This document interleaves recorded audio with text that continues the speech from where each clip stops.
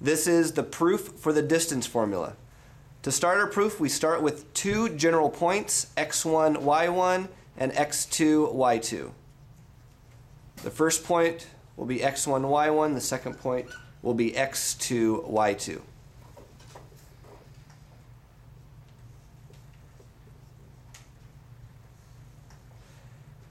After we have our 2 points, we then want to give the corresponding sides on the axis. So this is the y-axis, the bottom will be, and this is the x-axis.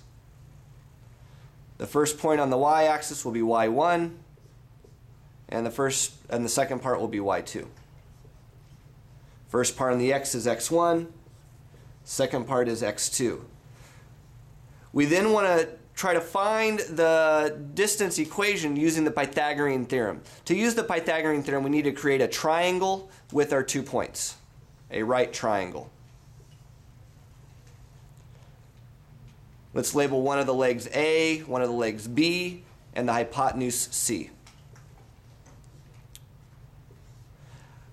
Side A is corresponding to the y-axis, which is the distance between y2 and y1, denoted as the absolute value of y2 minus y1 and absolute value.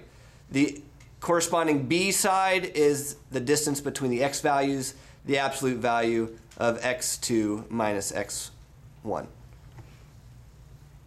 x1 minus x2 is fine.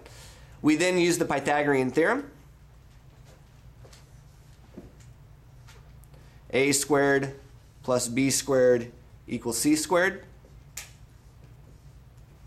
and plug in our corresponding values for those legs of the right triangle.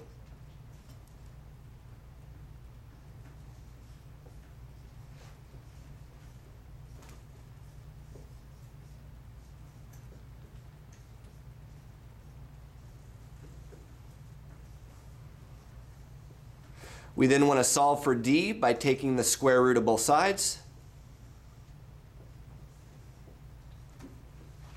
And we simplify. Let's go ahead and put d on the left-hand side. D equals the square root.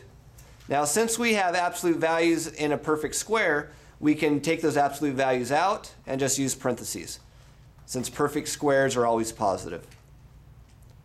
x1 minus x2. Quantity squared plus y1 minus y2 quantity squared. And this is our distance proof.